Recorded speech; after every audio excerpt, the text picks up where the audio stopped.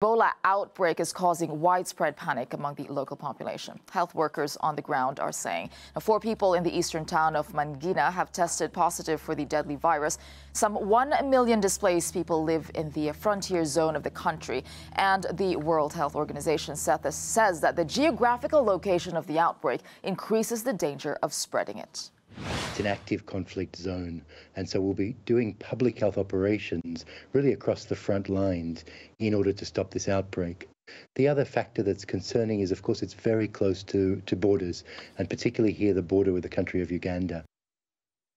Well, I'm joined now by Dr. Oliver Johnson, who has participated in the fight against Ebola in Africa and is co-author of A Doctor and a Diplomat on the Ebola Frontline, a book that recounts his experience. Well, Dr. Johnson, thanks for joining us on the program. So this, first of all, it has been declared over already and now it's back. So clearly it's a very complex situation to deal with. Can you tell us what has to be done next? Yeah, so I think one of the things the World Health Organization has said, Dr. Tedros, the Director General, that Ebola is a constant threat.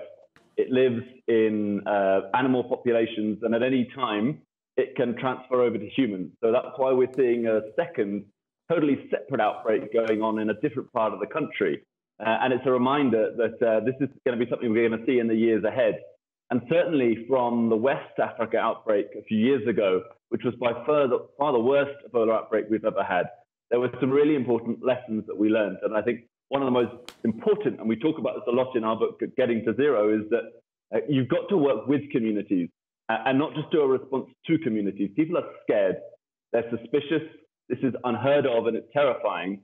And then all of a sudden, foreigners come in and government people come in, and you've got to win their trust. And I think that's going to be a particular challenge in an active conflict zone where trust may be in short supply. Yeah, so this is a bit of bad news that the Ebola outbreak is back. But on the positive side, in recent years, we have seen progress in vaccines against Ebola. Is this likely to help this time? So we do have a vaccine that was trialed very successfully in the West Africa outbreak. It was used more recently in the Congolese outbreak that ended recently, but we don't know that it works for all of the different strains of Ebola. We're still waiting to hear what strain it is that's causing the most recent outbreak declared recently. So I think we may have to look back to traditional techniques of controlling outbreaks. And the really important things there, they're going to be things like good leadership. And we're seeing that already. The government has come forward, has been open about this outbreak. They've declared it publicly. The World Health Organization is, very early on publicly taking ownership of the situation. But it's also a reminder to us that once an outbreak starts, it's almost already too late because the conditions on the ground have been set. The numbers of doctors and nurses that you've got to work with, the health infrastructure, is there running water in the hospitals? Are there gloves on the hospital wards? These are the things you need. And it's a reminder that we can't keep bouncing from one crisis to the next, but we've got to do the long, hard work of building strong health systems. And of course, the other thing to remember is that in an Ebola outbreak, it's not just Ebola you've got to worry about. You've still got kids with malaria who need treatment.